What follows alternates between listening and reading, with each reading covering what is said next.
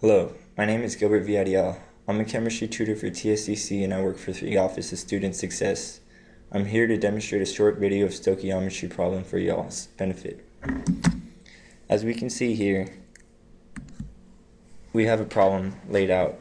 2 grams of oxygen react with carbon monoxide to produce carbon dioxide gas.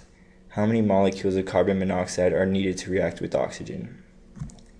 So, we have our carbon monoxide that reacts with oxygen to produce carbon dioxide gas.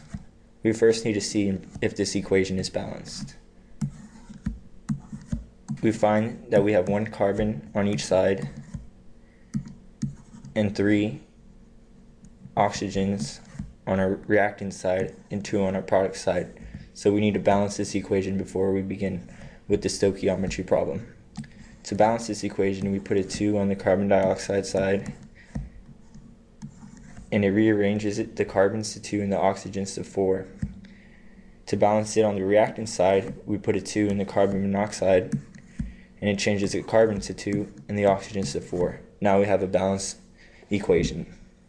So to begin this stoichiometry problem, we start with what's our given. We are given 2 grams of oxygen. And what we need to find.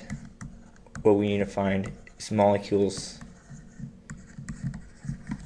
of carbon monoxide. So we start with our given. I use the form of dimensional analysis, the square and box method. We have 2 grams of oxygen.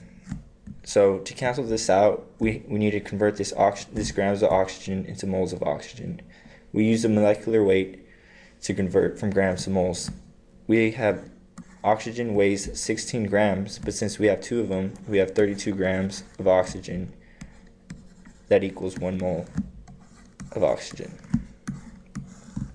Now we do a mole to mole conversion. We see here in this equation that we have 1 mole of oxygen and we have 2 moles of carbon monoxide.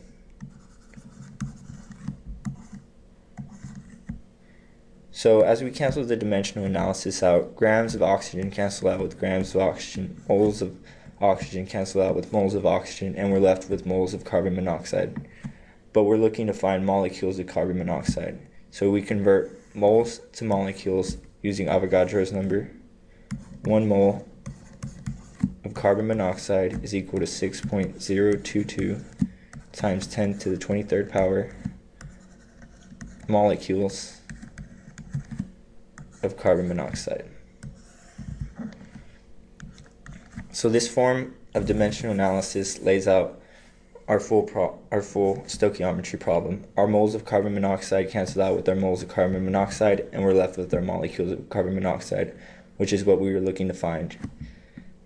We simply just multiply the top and divide it by the bottom to give us our answer of 6.691 times 10 to the 22nd power molecules of carbon monoxide are needed to react with oxygen to produce carbon dioxide gas. Well, I hope this video clarifies any questions y'all had with stoichiometry. My name is Gilbert Villarreal, and I would like to thank the Office of Student Success for allowing me to produce this video.